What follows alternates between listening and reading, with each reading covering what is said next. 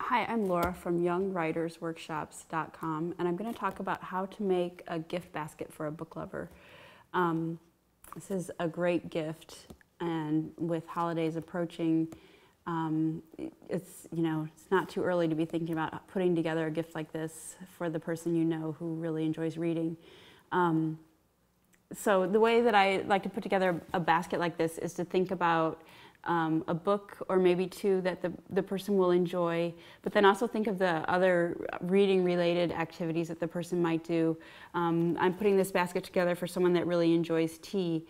Drinking tea and reading seem to me to go together really well. So I got some really good tea that I can include in the basket, along with a good mug. I like to think about something that won't break when I'm putting together a gift, especially since I'll be shipping it. So the gift, the mug goes in here with the tea. I'm including some little tea strainers since it's loose tea, and it's kind of fun to bury the gifts in your whatever medium you're using.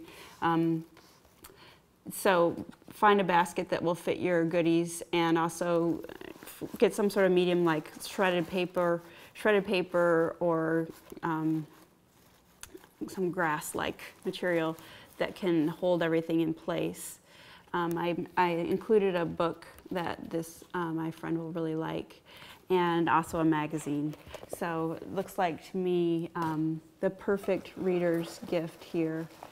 You can play around with the positioning until you feel really comfortable with it, and then to finish it off, you want to include some sort of gift card with it, so that your friend will also be able to expand their reading with a little bit of a gift, and then close it all up in some kind of covering, like a plastic container. There's actually bags that you can purchase that will fit the whole thing, or you can enclose it in a sort of a clear plastic wrap, anything that will act to hold things in place so that your gift looks like one big package when your friend receives it.